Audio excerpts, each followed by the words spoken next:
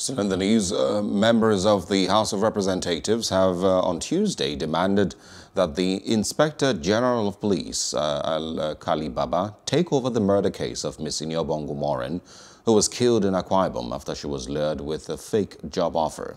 The House urged the IGP to ensure that justice prevails by taking over the investigation and prosecution of the suspects. The resolution of the House follows a matter of urgent public importance raised by Idem, representing Ukanafun or Rukanam, the federal constituency of Akwa Ibom State. Cognizant that it has been reported that the assailant, upon his arrest by the police and subsequent voluntary conversion, boasted that he is well connected and will be released from the police custody scot-free in a matter of days. Bothered that the family members of the deceased have reportedly raised an alarm, receiving strange phone calls and threats of various degrees, and have been asked to withdraw the case.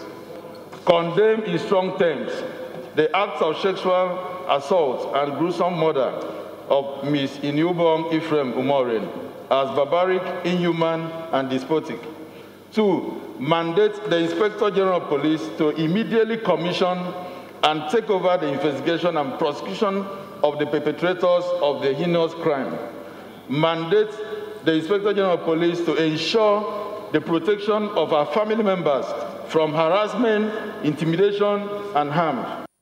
Hello, hope you enjoyed the news. Please do subscribe to our YouTube channel and don't forget to hit the notification button so you get notified about fresh news updates.